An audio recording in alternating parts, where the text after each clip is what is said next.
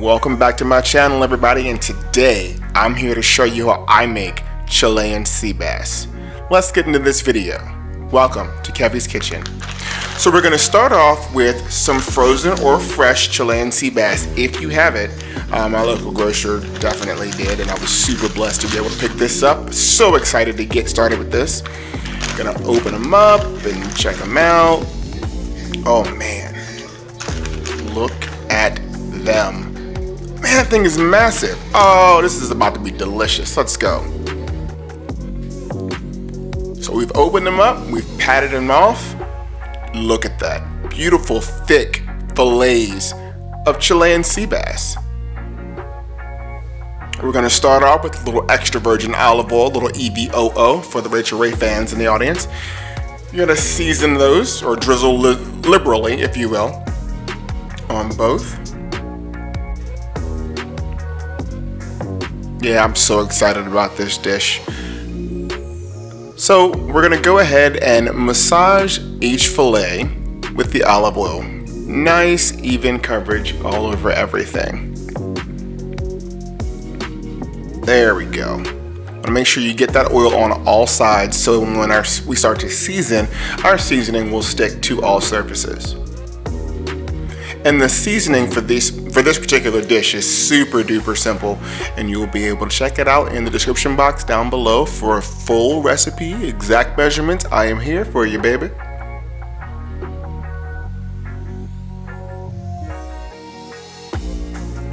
Alright, we're reaching out for our sea salt. And then you're going to season that liberally. And if you get some on your plate, no worries, you're going to use the rest of it to coat over. And then our cracked black pepper. Keeping it very, very simple. The actual flavor of the fish is the accent of this dish. That's the point of this dish. You don't want to mask it with a bunch of other stuff. And then, surprise, surprise, a little fresh thyme. It was a last minute decision to add that on. I should have prepped the thyme, but you know, through the miracle of time lapse, takes no time at all. Brunch. See what I did there? Alright, and then you're going to massage all of the herbs and spices right into our fish and make sure you coat everything. Rub it all around and get the extras.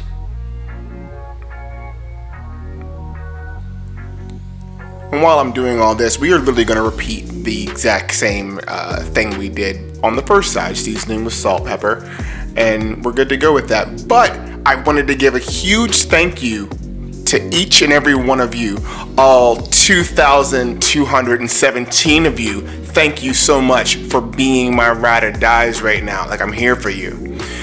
I do what I do for you. If you've made it this far into the video, thank you. I wholeheartedly appreciate you. We're gonna go ahead and cut our tomatoes for the side dish, if you will.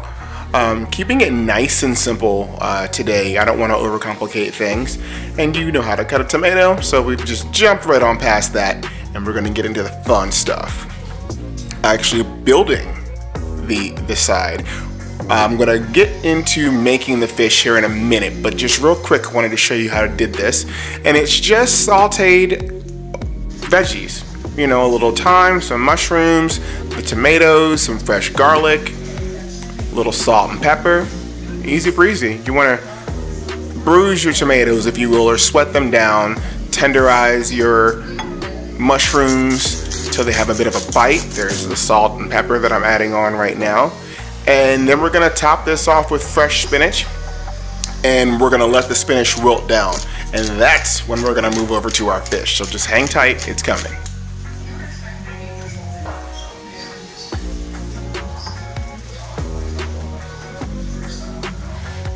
Got to give her a little stir.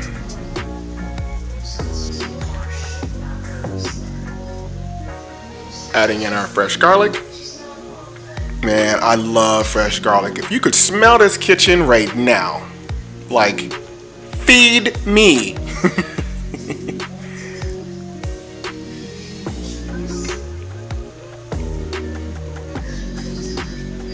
A little extra virgin olive oil there to help build that sauce. And here we go with our spinach. Spinach seems like a lot. Leafy vegetables, leafy greens, pardon me, always seem like a lot, but they always reduce down. And you're like, where's the rest of this? I need more of this. So feel free to not get overwhelmed by the amount that you have there. It's gonna be all right.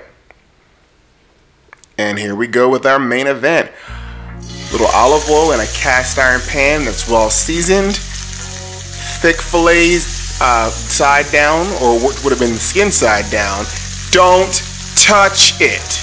A lesson that I learned from my former chef friends, or my chef friends, is once you're using cast iron or you're trying to build that sear, don't touch it.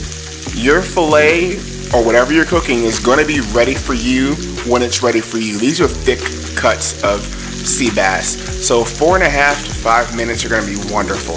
I had to cover it up with a fry shield so I wouldn't get popped all over the place. Let's check in on our veggies. As you can see here, our spinach is starting to reduce down, and we're going to go ahead and give her a little mix.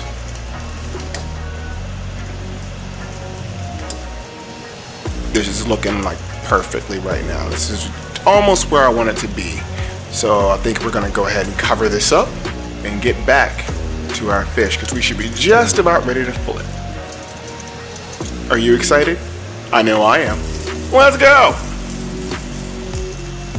Here we go.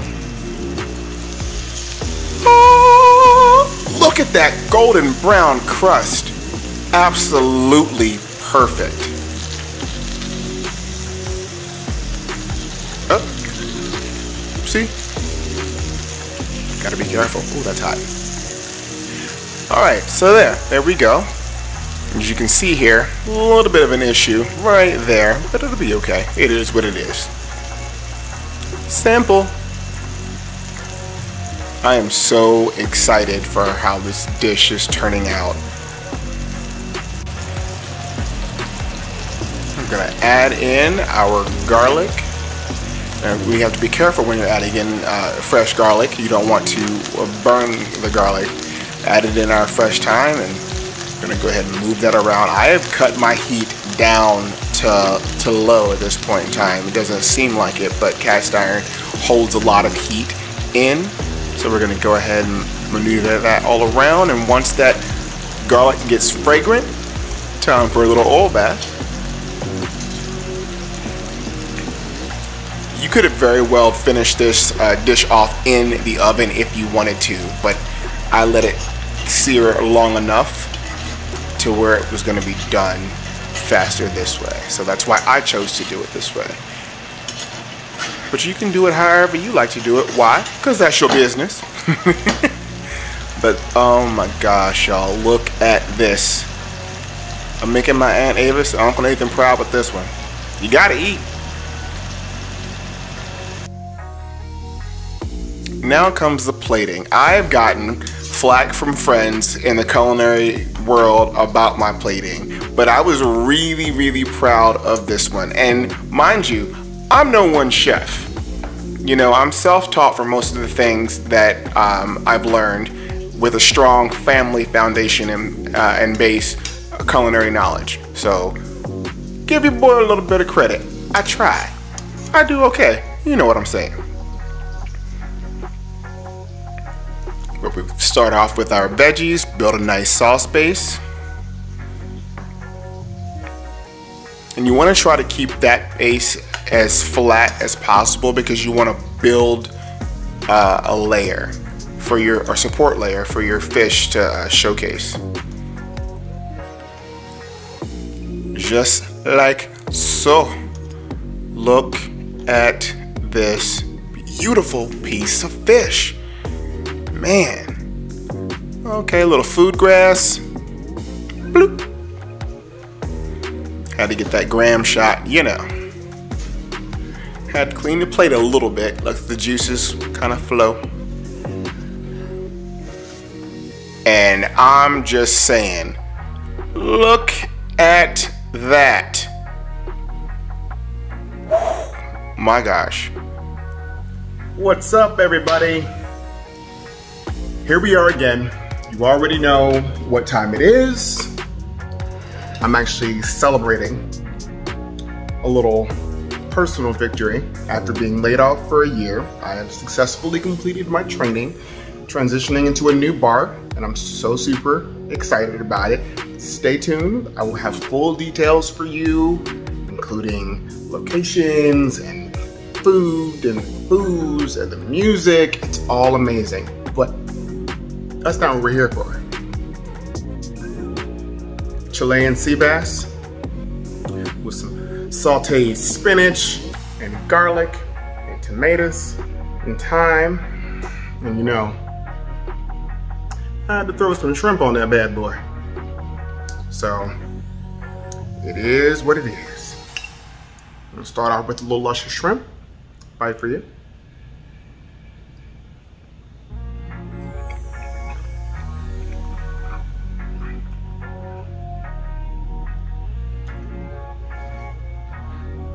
Oh my Lord. Seasoned to perfection, absolutely perfect. I would tilt this plate more towards the camera, but there's some juice on here from the spinach and the sauce for the fish, and I don't want it to run all over my lap, all over my floor. But I'm gonna try to get this in here for you. See if you can see how flaky she comes from. Look at that big old flake of beautiful Chilean sea bass. You see that?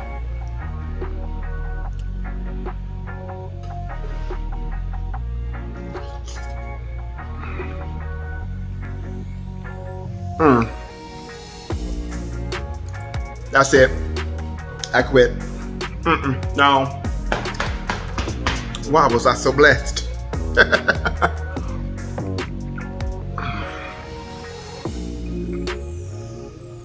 That's it. I can't. I'm gonna go off camera and I'm just gonna devour this and just live my best life. And I love y'all. Oh my God, the veggies. Come on, veggies. Well, friends, I can't even continue to speak, so I'm gonna see you next week. Thanks for watching, everybody. And like always, don't forget to like, comment, and subscribe.